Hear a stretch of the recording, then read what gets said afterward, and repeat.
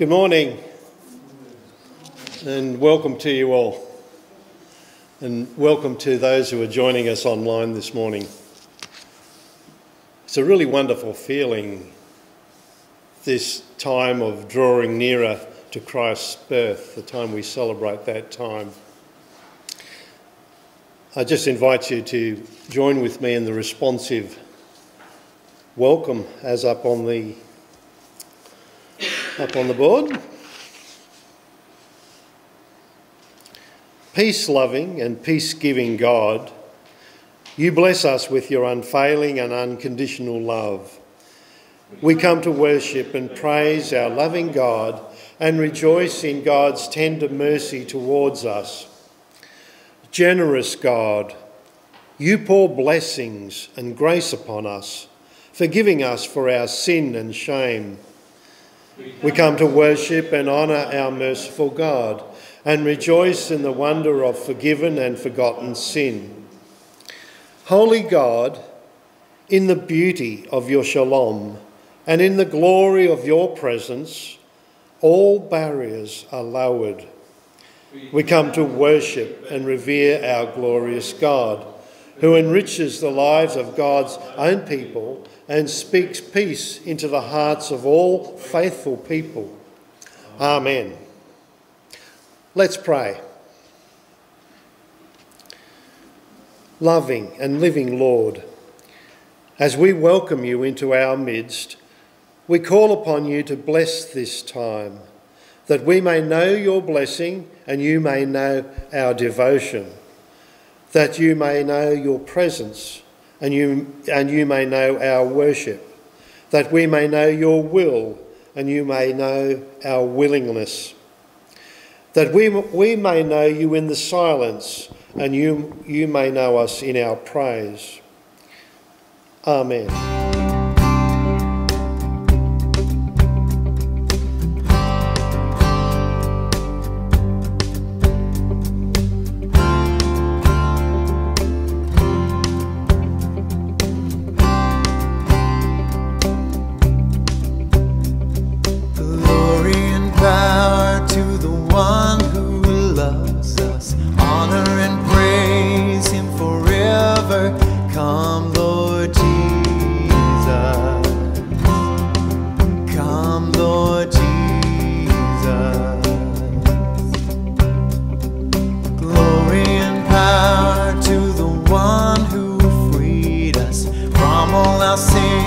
By his blood, come Lord Jesus, come Lord Jesus.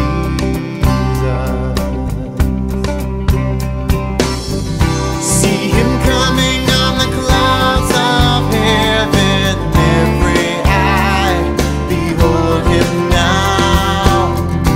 He's the living one, the first and last, who once was dead, but now he lives forever and ever. Glory and power to the one who made us a kingdom and priests for God's service. Come Lord Jesus, come Lord Jesus.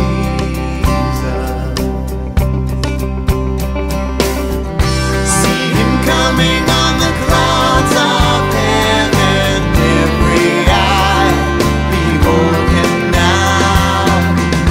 He's the living one, the first and last, who once was dead, but now he lives forever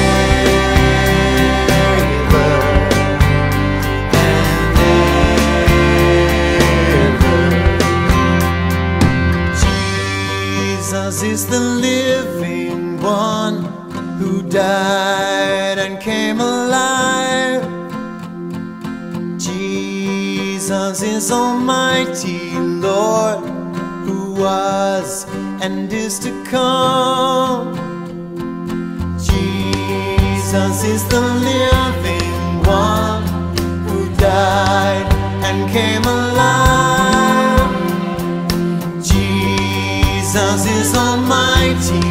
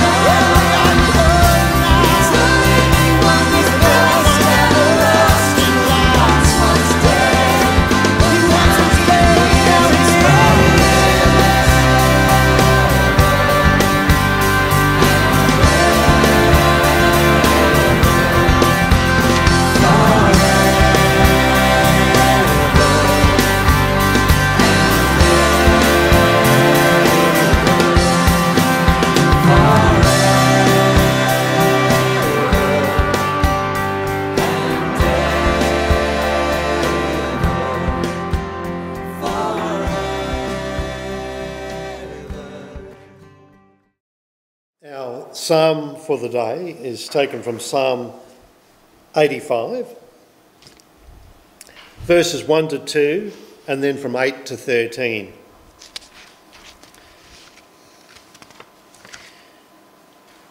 You, Lord, showed favour to your land. You restored the fortunes of Jacob. You forgave the iniquity of your people and covered all their sins. I will listen to what God the Lord says. He promises peace to his people, his faithful servants. But let them not turn to folly.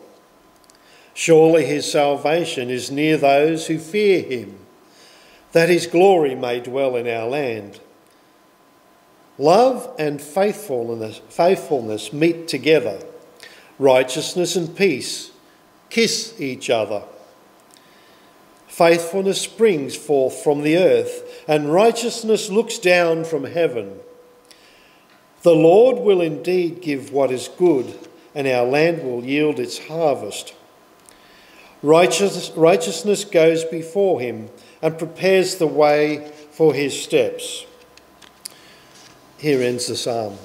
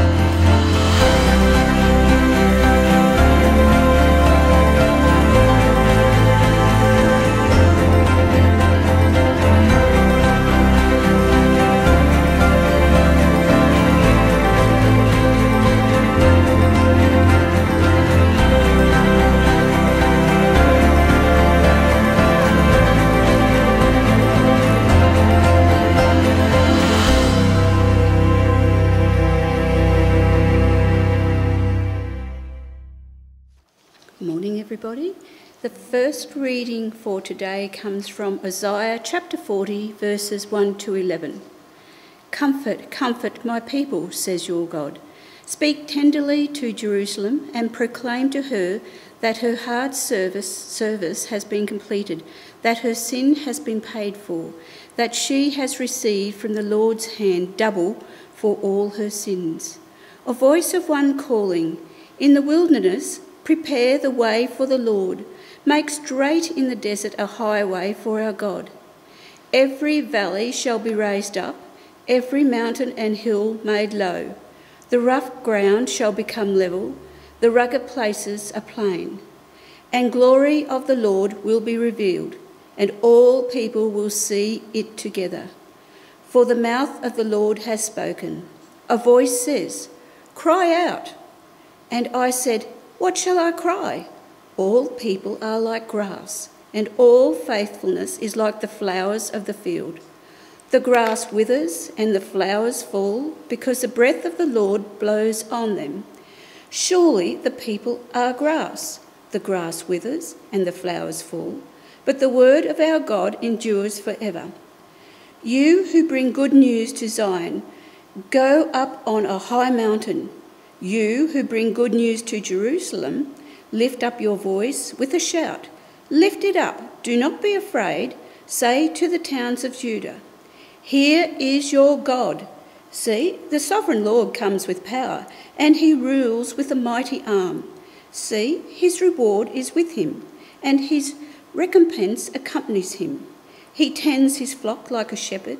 He gathers the lambs in his arms and carries them close to his heart. He gently leads those that have young." The next reading is from 2 Peter chapter 3, verses 8 to 15a. "But do not forget this one thing, dear friends. With the Lord, a day is like 1,000 years, and 1,000 years are like a day. The Lord is not slow in keeping his promise, as some understand slowness. Instead, he is patient with you, not wanting anyone to perish, but everyone to come to repentance. But the day of the Lord will come like a thief. The heavens will disappear with a roar, the elements will be destroyed by fire, and the earth and everything done in it will be laid bare. Since everything will be destroyed in this way, what kind of people ought you to be? You ought to live holy and godly lives as you look forward to the day of the Lord and speed its coming. The day will bring about the destruction of the heavens by fire, and the elements will melt in the heat. But in keeping with his promise, we are looking forward to a new heaven and a new earth, where righteousness dwells. So then, dear friends, since you are looking forward to this, make every effort to be found spotless, blameless, and at peace with him. Bear in mind that our Lord's patience means salvation."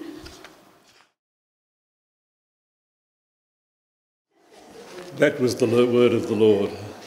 Thanks be to God. Well, okay. Right, okay, so let's get started. Shall we open with prayer? Lord God and Heavenly Father, we do give you thanks for Jesus Christ. We do give you thanks that he came to save us from our sins, to pay the penalty and to wash us clean of guilt. We pray, Lord, that we might remember this daily as we head towards the celebration of the day of his birth. And we pray, Lord, that as we do this, others might see you in us, and that we might be a witness, not only with our words, but also with our actions for what you have done. And this we pray in Jesus' name. Amen. So I don't know if you remember, but the last time I presented a message was in early November. The theme for that message was avoiding the other place. In short, this involved knowing that God works in us to will and to act according to his purpose. That is, in the first place, we need to choose to fear the Lord, to walk in his ways, and to serve only him. So we looked at the challenge that Joshua gave Israel and the choice that he had made, that he declared, "As for me and my house, we will serve the Lord." And the second thing was to confirm this choice by our actions. This comes down to obeying his commands. And I think Jesus' commands boil down to one thing: and that is to love Christ as he loved us, or to love others as Jesus loved us.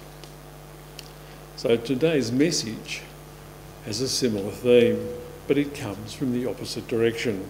Rather than avoiding the other place, today we will look to the scriptures to find out how we can begin to prepare ourselves for the future with Christ in his presence forever. So let me begin with an illustration. I enjoy taking photographs, and one of my great ambitions is to take a photograph that shows a series of tiers, layers of hills or of headlands or of mountains. The aim is to take a photo showing this series. Each layer overlaps the one that comes after, and each successive layer becomes less distinct. The haze of distance, of mist or of rain makes each layer less discernible than the one previously. I've had a go at this ambition a number of times, but I've yet to achieve the hero shot that I'm hoping for. So here are a couple of my better examples. So the first one, this one's in New Zealand. So you can see that successive layers of hills are fading into the background. Another one I've tried up in the Blue Mountains. This layer upon layer of the hills that are up there with those sandstone caps and the shale undercutting, just layer upon layer, each one becoming less and less distinct. And finally, there was one I took in New Zealand when we were in Doubtful Sound. It was raining so hard then and the wind was blowing so ferociously that even waterfalls were flowing upwards. But it meant that each of those layers there, you could see the layers as they went through. So in each of these photos, the eye is immediately drawn to the darkest layer in the foreground. Then it shifts step by step backwards, layer by layer, until nothing more can be seen. And today's Bible passages, I reckon, are like this. They are linked by the theme of preparing for the future. Rather than becoming more obscure as you look at each passage, subsequent passages build on the previous one, becoming increasingly clear. So let's begin by looking at the Old Testament reading in Isaiah 40. Isaiah was, of course, one of the Old Testament prophets. His message was to the people of Judah, those tribes of Israel that lived in the southern part of Israel, with Jerusalem as their most important city. Isaiah's message was about God's judgment and his salvation. As a result of their rebellion, Judah was to be punished by being sent into exile in Babylon. It was far away from hearth and home, and where, by the waters of Babylon, they sat down and wept when they remembered Zion. It wasn't a happy time. Israel, led by its king, rebelled against God's rule and did things their own way. This rebellion was punished. The tribes of Judah were taken away from their homeland and carted off to exile in Babylon. They were separated from all that they held dear. There was nothing they could do to end this exile. But God, in his grace and mercy, made provision for their return to Jerusalem, to Israel, to the land promised to their ancestors who believed God.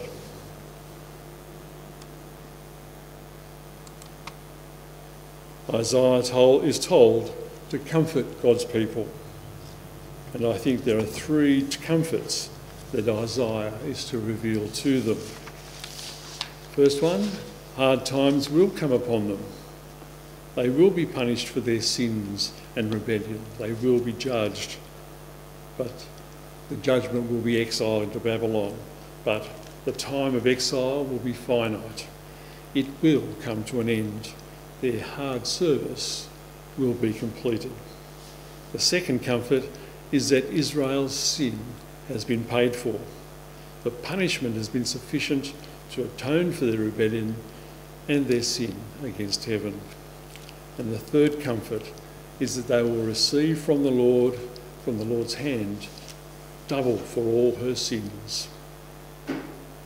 They are being promised that things will be much better after the price of sin has been paid than it was before. Life will be better after the return from exile than it was before they left. This first voice is tender and is a voice of comfort. Comfort that God will act. Why then should Judah be comforted by these words? Why should they believe them? After all, words are only words. How can Isaiah back them up? Isaiah gives 3 reasons or signs for them to believe that what he says will come to pass. So the first sign will be a voice calling. This call will be for action to take place in the desert, in the wilderness. This is remarkable because usually important change happens in the cities, the seats of power. The desert, well, no one lives there. How could anything good come from this place? How could this be the place that prepares the way for the Lord? If the location is remarkable, then so is the message. Isaiah gives 3 pointers to God's acting. The first one, prepare the way for the Lord. Who is to prepare the way of the Lord? It's not the messenger. He's telling someone else to do it. The messenger will tell the people to prepare the way of the Lord. How will they do this?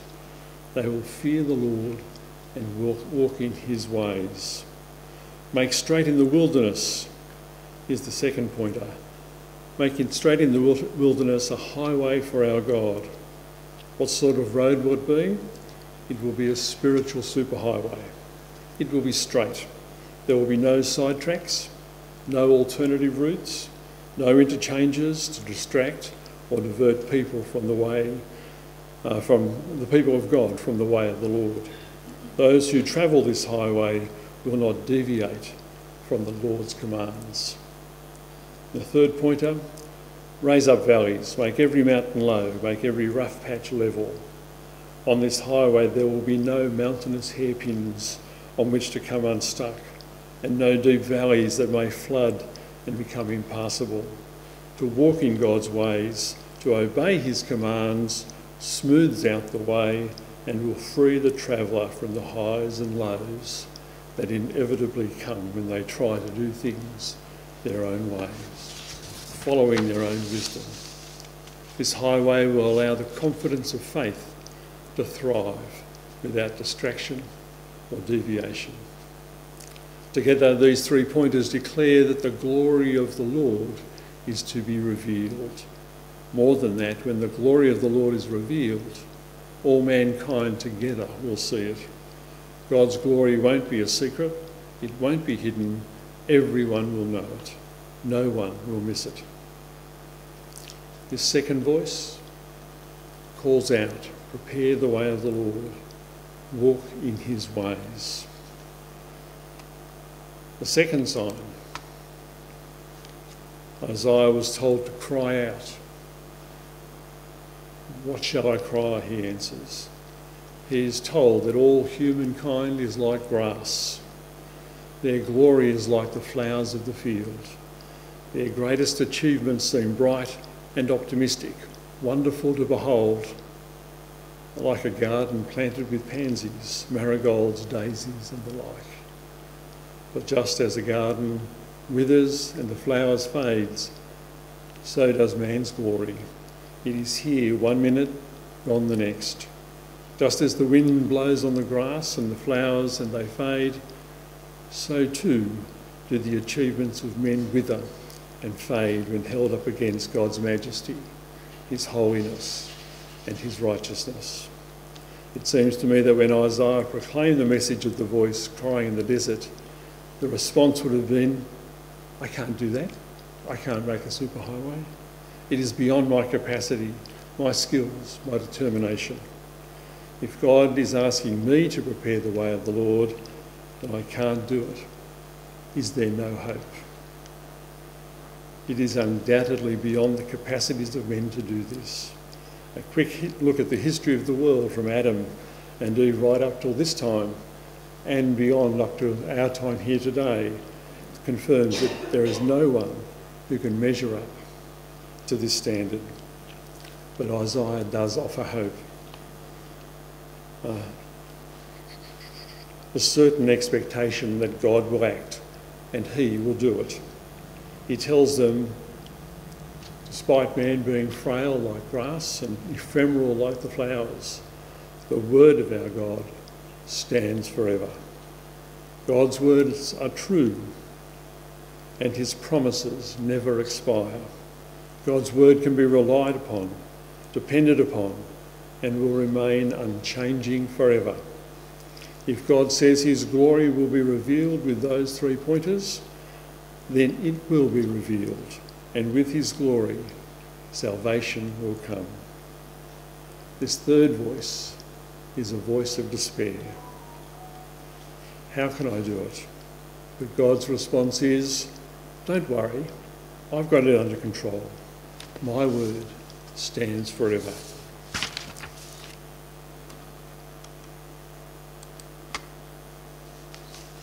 So the third sign, there will be a shout from the mountaintops. Here is your God. With this shout, he, Jesus, will come. He is the sovereign Lord, and he will come with power. His arm rules for him. His arm is mighty, and he will rule with power. His will be done. Nothing or no one is going to prevent the Lord from doing what he has purposed. No one will be able to stand against him. He will bring his reward with him, and his reward are those who have been rescued from exile. But this strength and power is balanced with care and gentleness. The sovereign king is also like a shepherd who cares for his flock, who gathers the lambs in his arms and holds them close to his heart. What a wonderful image. We are all like lambs who have gone astray, and here is the sovereign Lord, the shepherd king, who cares for his sheep. Sheep that will never be rejected, never abandoned, and can rest in his arms or be gently led. This fourth voice is a shout of triumph. Here is your God. He is the sovereign Lord who cares for his people. Now, did you notice this passage is a very vocal one? Lots of speech is coming out. And I'd suggest that how are we to prepare to the future? We should listen to the voices. We're not crazy if we do that, but we're wise. And what do the voices tell us? First one, the tender speech, offering comfort to those who are lost. We have a voice calling for us to walk in God's ways. There is a cry of despair telling us of our inability to save ourselves, but also telling us that God's words, his promises, are true and endure forever. And then there is the shout of good tidings that God has acted and he will keep his promises. And the good news is, here is your God. He alone has power to rescue his people and to care for them. That's all the first tier. Let's move on to the second one. So there's much to be heard in that first tier, but as our eyes are drawn to the second tier, so things become clearer. The second tier is revealed in the Gospel reading for today from Mark's Gospel, chapter 1.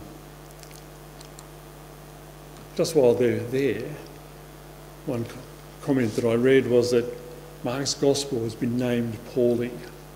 It's not Mark's Gospel. It's the Gospel about Jesus the Christ, the Son of God, which is a bit of a different perspective, isn't it, as told by Mark. So, the link between the first tier and the second one is clear.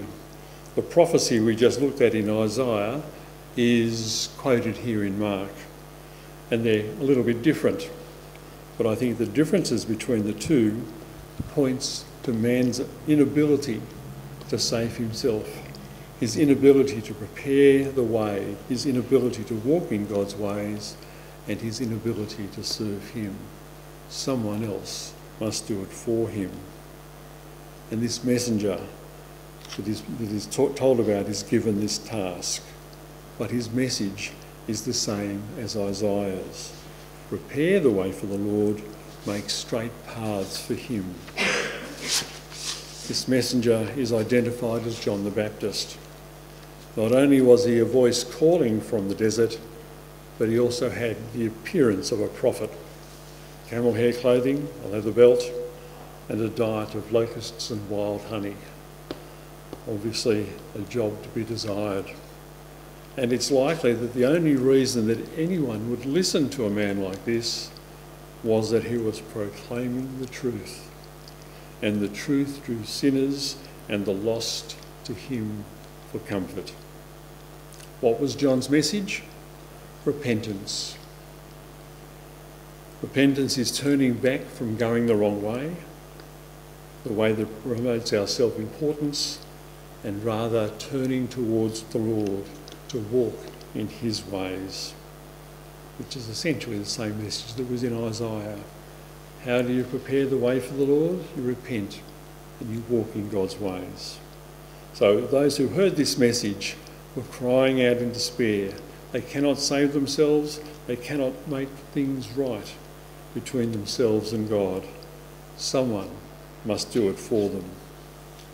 All John can do is to call on them to repent for the forgiveness of sins and then mark them with water, which is baptism, recognising that they have repented and have been forgiven, that they desire to serve the Lord with all their heart.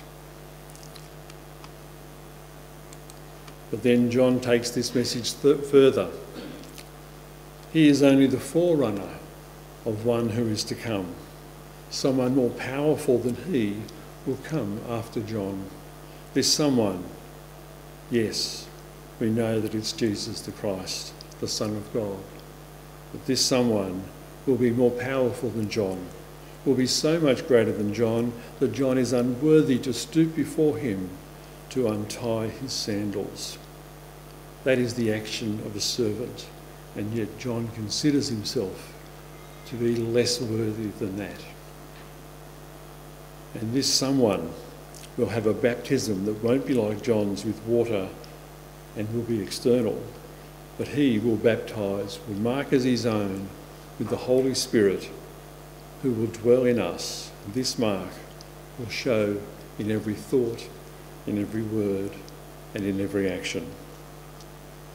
The second tier points to Jesus' first coming, his advent in human form to do what men and women cannot do for themselves. Jesus came to show the way to God the Father. The consequences of sin, which is death, no longer need burden us, for the hard service of sin. Yes, Satan is a hard taskmaster. The hard service of sin has been completed, finished. Jesus came to pay the penalty for sin and open up the way to the Father. Where once we were far from God, through faith in Jesus Christ, we are now able to draw near the throne of grace and not be turned away. Jesus came so that we may receive double from the Lord's hand.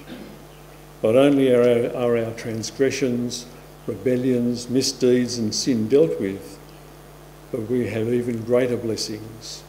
We all are adopted as sons, as children of God. We who were once rebels and alienated from God are now his sons and daughters, alongside Jesus and co-heirs with Christ of the kingdom of God. This has to be the greatest rags to riches story ever told. The second tier reveals to us that Jesus is the Lord, the one whom prophecy points to the one who will bring our salvation to reality. The third tier is a little bit different. The second tier has already come to pass. Jesus has lived, died, been raised from the dead, and has ascended into heaven. The third tier tells more of what will happen when the shout from the mountaintop comes. Here is your God. This tells about the second coming of Christ. Jesus is the sovereign Lord who will come with power. It is he who will rule with unmatched strength. It is he who will care for his people tenderly, and they will join him when he returns. Peter in this letter clarifies Jesus coming in power. First off, when will Jesus' second coming happen? Peter doesn't know. No one knows but the Father. But there are a couple of things to remember. God works in a different time frame to us. With the Lord, a day is like 1,000 years, and 1,000 years like a day. God is not slow in keeping his promises, even though we might think it. His timing is perfect. God has a different attitude to us. We like things to happen right now. In fact, I'm sure we'd prefer it that they happened yesterday. But God is not only patient, not wanting any to perish, but everyone to come to repentance, to turn away from their own ways and turn towards God. What will happen? When Jesus does return, what will it be like? Peter tells us that Jesus' return will be unexpected. It will be a surprise for everyone, and only those who are prepared will not be taken unawares. Remember the parable of the 10 virgins and the 5 foolish ones who weren't prepared. It will be dramatic. No one will miss it. The heavens will disappear. The elements will be destroyed by fire. The earth and everything in it will be laid bare. Creation that was once corrupted by sin, by the sin of Adam and Eve, will be destroyed. Nothing will be left. But in keeping with his promise, we can look forward to a new heaven and a new earth, the home of righteousness. And that is where those who have been called by Jesus and clothed with his righteousness will reside, with Jesus and in the presence of God. How will his people be recognised? And I've now got a problem because I've missed my last page. Oh, here we go. Jesus' people are those who belong in the home of righteousness, will aspire to be like Christ. They will lead holy and godly lives. Their lives will be pure and they will walk in God's ways. They will make every effort to be spotless, to live a life that others can recognise as honouring God. They are to be blameless, to live a life that they believe honours God and is true to him. And with that, they will be at peace with him. Having been rescued and restored by Christ, we are at peace with God. We're at peace with him because he is on our side. And the double blessing is that we can be at peace with others. This third tier, although clarifying the second coming of Christ, also brings us back to where we began. The way of the Lord is prepared when his people, the sheep of his hand, walk in the Lord's way. This is only possible through the sacrifice of our Lord Jesus Christ, the indwelling of the Spirit, and the unmerited favour of God the Father. By looking at these passages as tiers, each one adding to and clarifying the one that came before, we can see that God's plan for our salvation is not some spur-of-the-moment or idea or off-the-cuff solution. It has been in God's mind since before men and women were kicked out of Eden. And since then, through the Scriptures, God's plan of salvation has gradually been revealed, coming to a climax with Jesus, the glory of the Lord, who was revealed when he walked the earth and all mankind together will see him return as the sovereign Lord. Amen. Let's pray. Lord God and Heavenly Father, we do pray that you might dwell within us and that you might direct our paths, even though we may be tempted time and again to move in another direction. We pray, Lord, that you might prepare us for your return and that we can look forward to it with hope and joy. And this we pray in Jesus' name. Amen.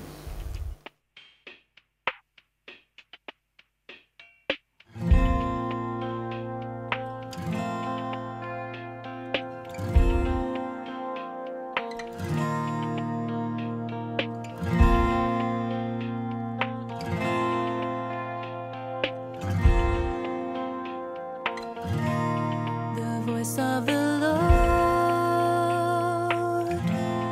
is over the water,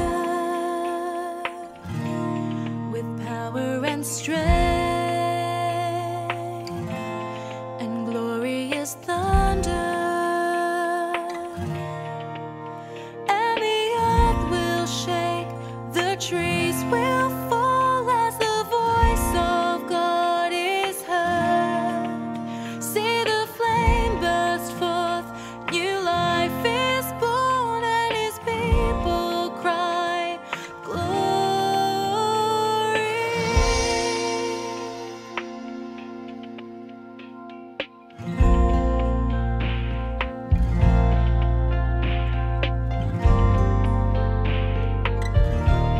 The voice of the Lord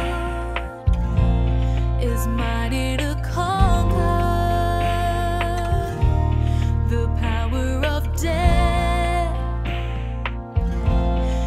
Power no longer,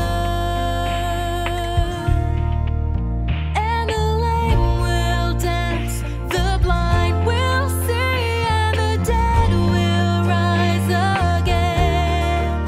For the word of God has walked with us, and he makes us cry, glory.